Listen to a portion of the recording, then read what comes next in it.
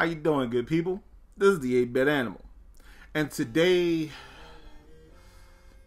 I know I mentioned a few days ago that Deadly Towers couldn't possibly be the worst thing on the NES because other far worse video games were published on the NES. I can't say that about this game, because this game, aside from it just being a bad video game, it's also a very crappy money grab. It was such a bad money grab that we were told this by the writer of the film it was based on. Because the writer of the film it was based on was not allowed to express concerns about the horrible quality of this game. This game is from 1989. It was developed by Beam Software, published by LJN, and if you haven't figured out by now, today we're going to talk about Back to the Future. So, first things first, we kind of got to talk about the music. So, there have been YouTube videos that have popped up that debunk whatever theory anyone had about the music in this game. Truth is, the music, for whatever reason, they couldn't figure out how to get the music right based on whatever with the NES. And I don't know if they weren't able to get it to work with the specifications of the US NES console, because Beam Software is not a US developer. They're a European developer. But for whatever reason, they couldn't get that to work. Also, there's been speculation that this wasn't what the final draft of the game was supposed to look like. That I agree with. I don't think this was what we were supposed to get. But because of the time crunch that Beam was under, LJN was basically forcing them to just give us whatever. And that's what we got, was a big chunk of whatever. So this game is set in 1955, where the bulk of the first film takes place. Marty's stuck in the past and has to get back to 1985. Well, so the game, a chunk of the game takes place on these streets where Marty has to collect clocks.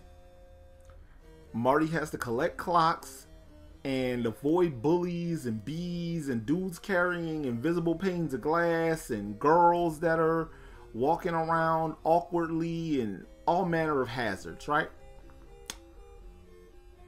None of this stuff feels like it works with the actual, it fit in with anything from the actual movie. There's also the time that is actually represented by a photo of Marty and his siblings that will disappear over time. And if you collect 100 clocks, it refills. If you don't, and everybody disappears, you lose a life. Okay. Then there are the levels where you have to dodge your mom's advances, which are represented by hearts. She's trying to kiss you. You have to use a notebook or something to block the hearts. Whatever. All the malt shop level where you throw malts at the bullies that are running at you.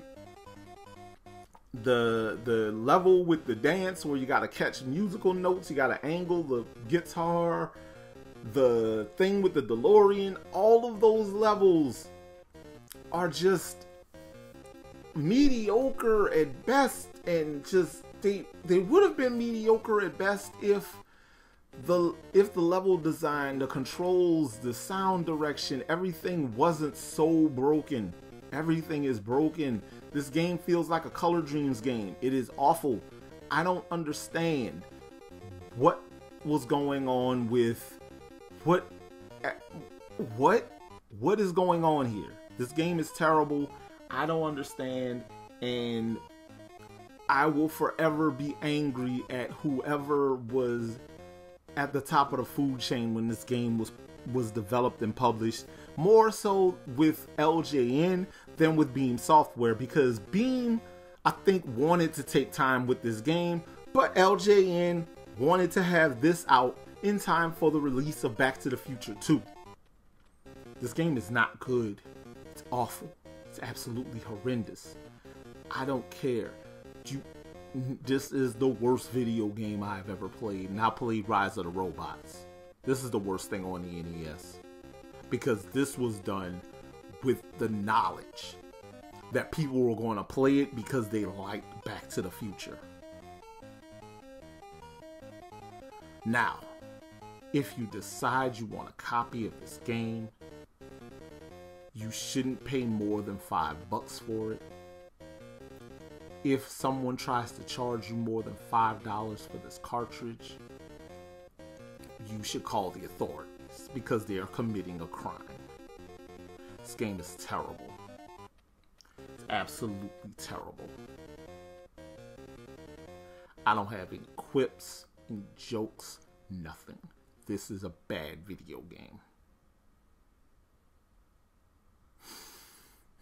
This has been the 8-Bit Animal, and tomorrow I will have something better for you.